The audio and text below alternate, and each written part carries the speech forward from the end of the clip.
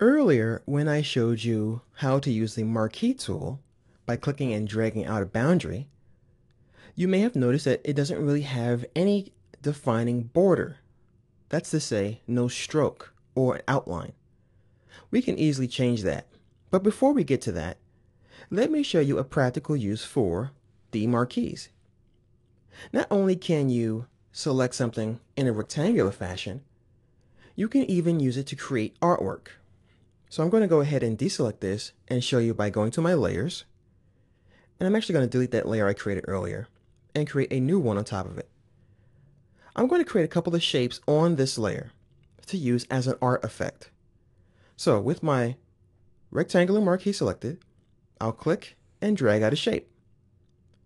This time though, I'm going to hold down the Shift key on my keyboard and add to that selection and just click on other parts of my image.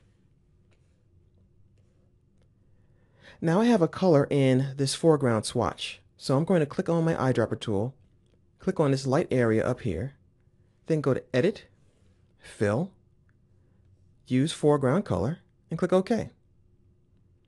Now I'll press Command or Control D to deselect that, go back to my layers, and what I'll do is I'll choose a different blend mode, such as screen. And I'll drop the opacity down.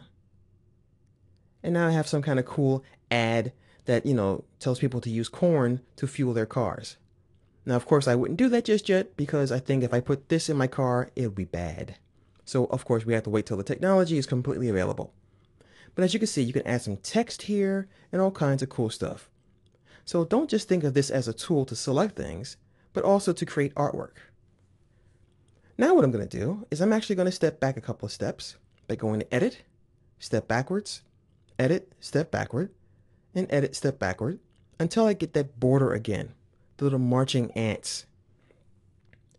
I'm going to change this color here in this foreground swatch by clicking on it one time. And I'm going to go to a pretty dark green. Click OK. Now I'm going to show you how to add a stroke around this shape. We'll go back to our Edit menu. We'll choose Stroke this time, which is Underfill. And we can choose to add a pixel width here. So I'm going to make this 5 pixels.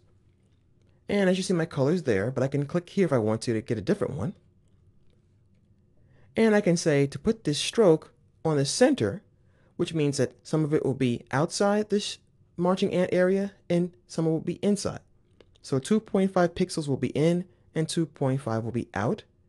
Or I can say put the whole stroke on the inside, which would be all 5 points from the line in, or on the outside, which will put the stroke from the line out. I'll keep it at center for now and click OK.